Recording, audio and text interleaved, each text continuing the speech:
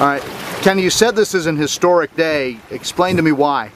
Well, this is the first time anybody's ever grown second generation elkhorn fragments in a nursery and put them back out in the water. People have replaced corals on the reef before, but these have been grown in a nursery. These are second generation fragments that we've been babying this for about a year and a half now. This one is from Snapper Ledge. It says SN1 right here. So this little frag was just a little tiny thing about the size of that when we put it on this disc, and now it's grown over the disc. It's got a couple of hands coming out. It's ready to go on the reef. We've got 700 or 800 of these ready to go right now, and we're going to be starting to plant them on the reef. So it's real exciting for us to be finally doing something with elkhorn coral.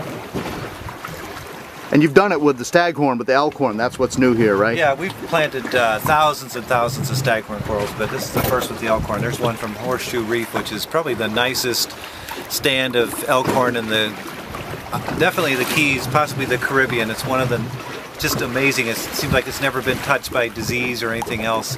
And we found that this particular genotype does extremely well in our nursery. So we're going to start putting a lot of these around the reef and see if they'll do well everywhere we put them. I think they will. I think that's the exciting part about it.